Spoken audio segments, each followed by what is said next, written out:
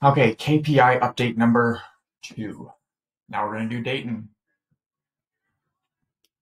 Get my face out of here. Come back.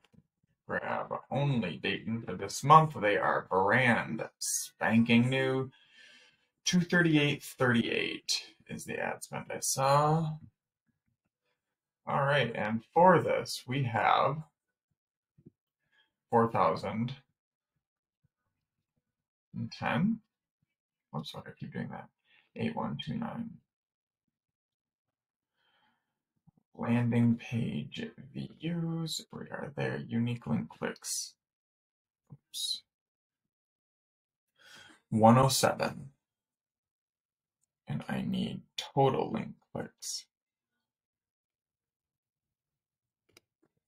I need to change these columns. 127 and 107. Wow.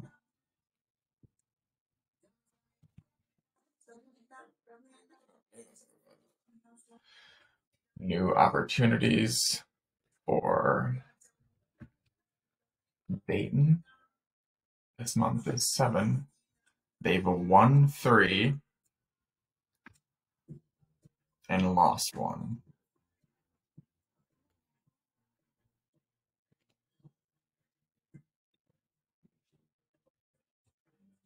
I don't have an estimate. Yes, I do. Estimate scheduled. There's 3. Oh, shoot. Delivered. Let me see if there's one.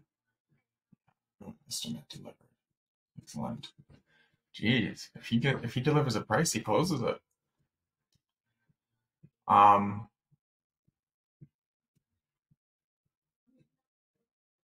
New opportunity. Oh, right here. Sorry. I knew that was much up. See here, cost per opportunity is 34.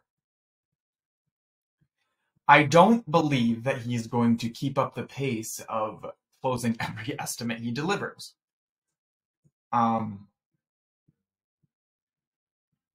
That being said, as long as this number is lower than $250, we're profiting. And in this case, we're profiting nearly $200. Now, for reference, remember that 250 number. We're averaging 301. So we gained ground a little bit on getting the finder's fee, but like if I had Chris 114 opportunities, I would love to see his numbers because we have 7 and he's already there. So Dayton's going to be a lot of fun. Stick around for the next update on Dayton. I'm going to try to do these every couple of weeks, at least every month.